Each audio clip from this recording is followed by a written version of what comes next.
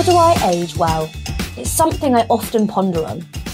My name's Rosaria Barreto, and I want to find out what it takes to live a healthy and happy life as we age. I'm a clinical exercise specialist, and for the past 5 years, I've worked with nearly 1,000 older adults, and as a result, have had the chance to talk to a diverse range of happy and healthy, and not so happy and healthy people in their 70s, 80s, and 90s. And I want to know what it takes to be able to look back and confidently say, I lived an amazing life. Why not join me in this exploration on what it takes to live happily and healthily and learn how to age well? So this is my first podcast episode of How to Age Well. This isn't the first podcast that I'm doing though. I did have another podcast called Mature Movers. So if you'd like to go and check that out, please feel free.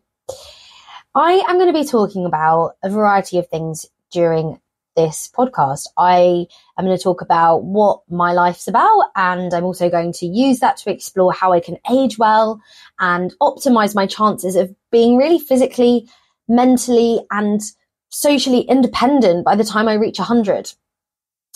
I am going to kind of give myself a bit of an introduction. So I am the eldest of 9 children, the classic go-to shocker that I like to say when I meet someone.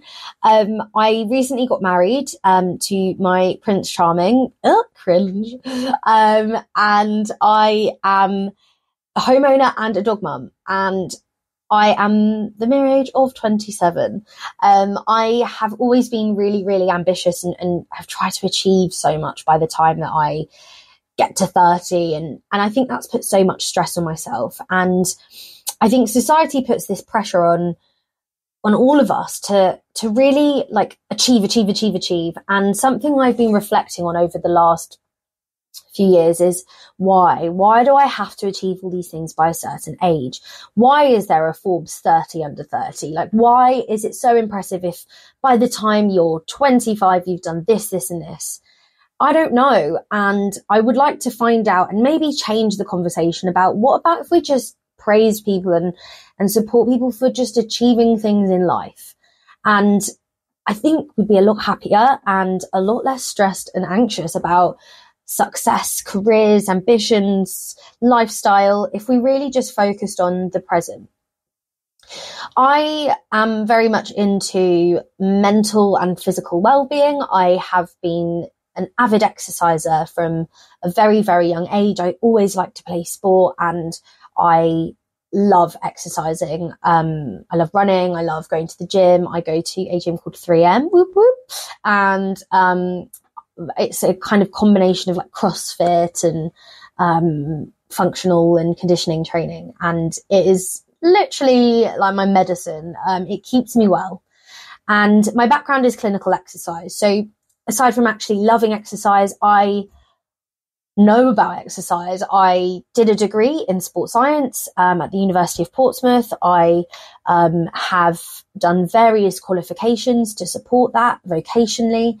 And I started my first business in 2018. And that business was basically a personal training company for people with long-term health conditions. So I really noticed that I wanted to use my knowledge and passion for exercise to help people.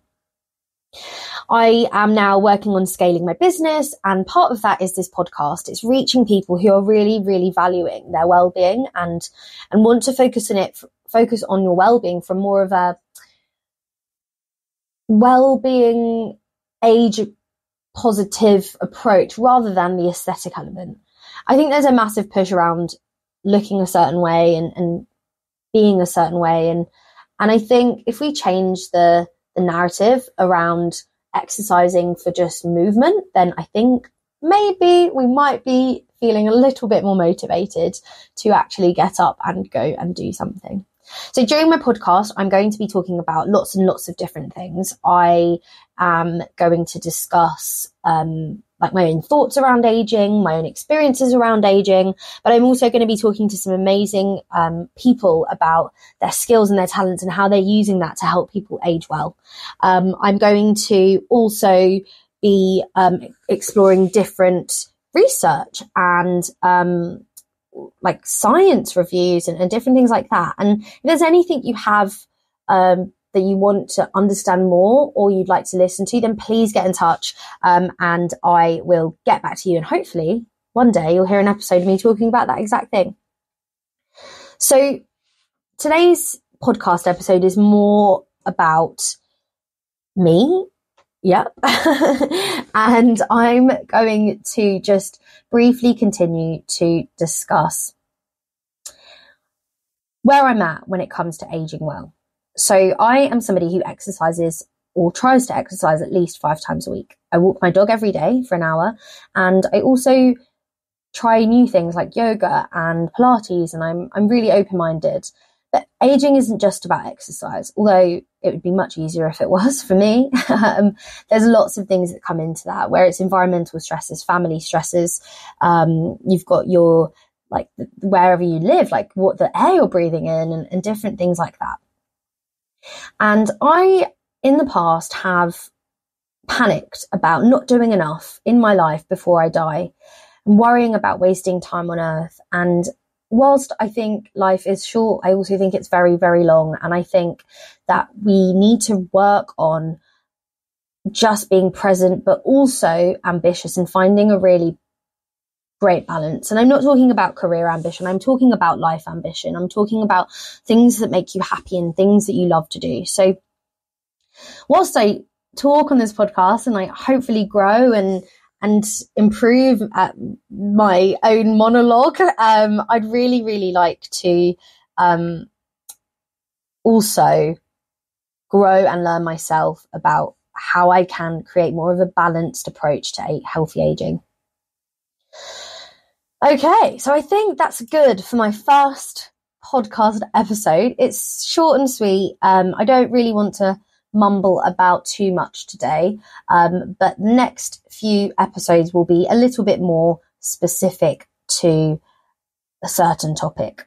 I hope you've enjoyed it, and please don't forget to like this, follow the podcast, and I will see you, or you can listen to me or see me on YouTube if you fancy, soon.